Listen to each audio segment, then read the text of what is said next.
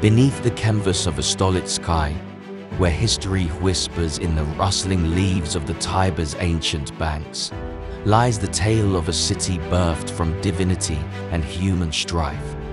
This is not just any story, but the epic saga of Rome, a city that rose from the fertile earth to etch its name into the eternal stones of history.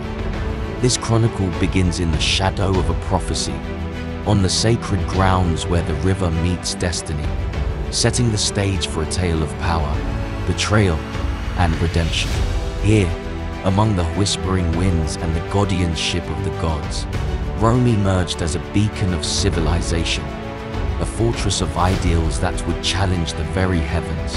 From the dramatic rescue by a she-wolf to the tragic fratricide that cast a long shadow over Rome's foundation, this story is a testament to the unyielding will of its people, a narrative that spans the rise of kings, the clash of empires, and the forging of a legacy that still captivates the imagination of the world. Welcome to Imperium Ascendant, Rise of the Roman Empire. In the dawn of 753 BC, on the enchanting banks of the Tyber River, Rome emerged, but this was no ordinary birth. No, it was shrouded in the mystique of two brothers, Romulus and Remus, descendants of the ancient king Numitor of Alba Longa.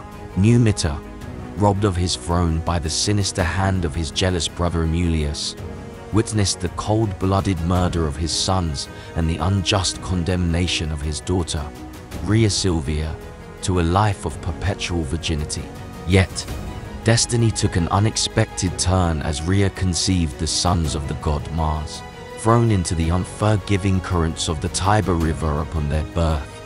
These defenseless twins found an unlikely savior in a she-wolf, their destinies intertwined with the future city of Rome. They were nursed back to life beneath a fig tree at the base of Palatine Hill. Saved from the brink of demise by the benevolent herdsman Faustulus and his wife, the brothers grew under the guise of humble upbringing. Manhood unraveled the tapestry of their true lineage, sparking a fire of revenge against the usurper king Amulius. In a daring ambush, the brothers, fueled by hatred, reclaimed their grandfather's throne, restoring justice. Yet, the path to glory was not without its challenges. Romulus and Remus, now united, aspired to build a city atop the hills that had cradled them in their infancy. A disagreement on the city's location ignited a celestial dispute, as each brother sought divine guidance. Remus, witness to 6 vultures over the Aventine Hill, clashed with Romulus, who beheld 12 over Palatine Hill. The clash escalated into a tragic confrontation, sealing the fate of Rome. Remus, the visionary dreamer, fell to the sword of his own brother, leaving a stain on the soil that would birth the most extraordinary city in history. Thus, with blood and destiny intertwined, Romulus stood alone, the architect of Rome, a city born from the tumultuous echoes of a legendary tale. 100 men, the architects of destiny, formed the nucleus of the fledgling Roman Senate.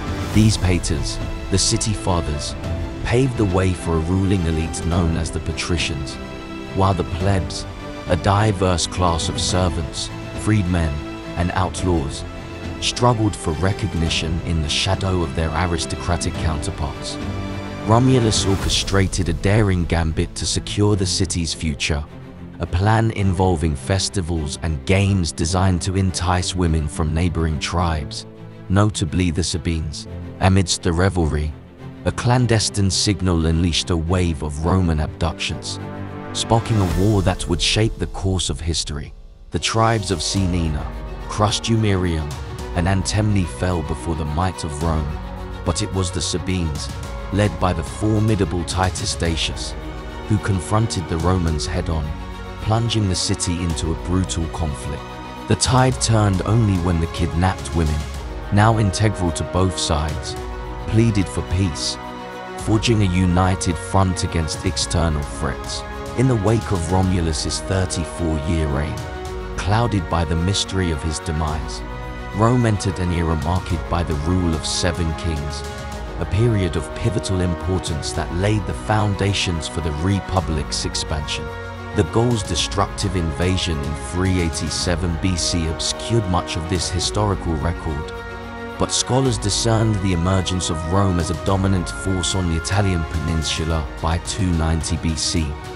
Rome's ascendancy drew envious glances from across the Mediterranean, sparking conflicts with Carthage and Greece. The Pyrrhic War of 280 BC, against the formidable Pyrrhus of Epirus, introduced the haunting concept of a Pyrrhic victory, foreshadowing the toll exacted by ambition. The Punic War of 264 BC, a clash with Carthage, became a protracted struggle, costing both nations dearly. Yet, Rome emerged victorious, claiming territories that reshaped the geopolitical landscape: Corsica, Sardinia, and most of Sicily.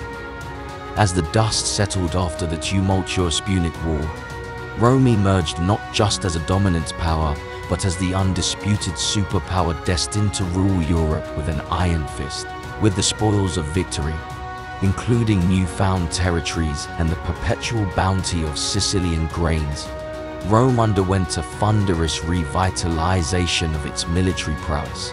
This epochal resurgence was the birth pangs of the Roman Empire, a colossal force that would shatter the shackles of its past and etch its name into the very fabric of history. Casting its gaze beyond the Mediterranean, Rome embarked on a relentless campaign, conquering lands far and wide, leaving an indelible mark on the world. In the shadow of its boundless conquests, Rome stood not merely as a colossus of power, but as the luminary of the ancient world, the cradle of innovations, cultural masterpieces, and unrivaled economic might. The ascendancy of Rome weaves a saga not solely of dominion, but of an indomitable spirit, the chorus of endurance and ingenuity that resonates through millennia, thrusting an empire into the golden pages of immortality. This was Rome, an emblem not only of triumph, but of a timeless legacy, sculpted from the raw essence of daring dreams and ceaseless aspirations. Across the tapestry of history, Rome remains, etched in the collective memory of humanity, not merely as the architect of an empire, but as the eternal flame of greatness, illuminating the path of glory for generations to come.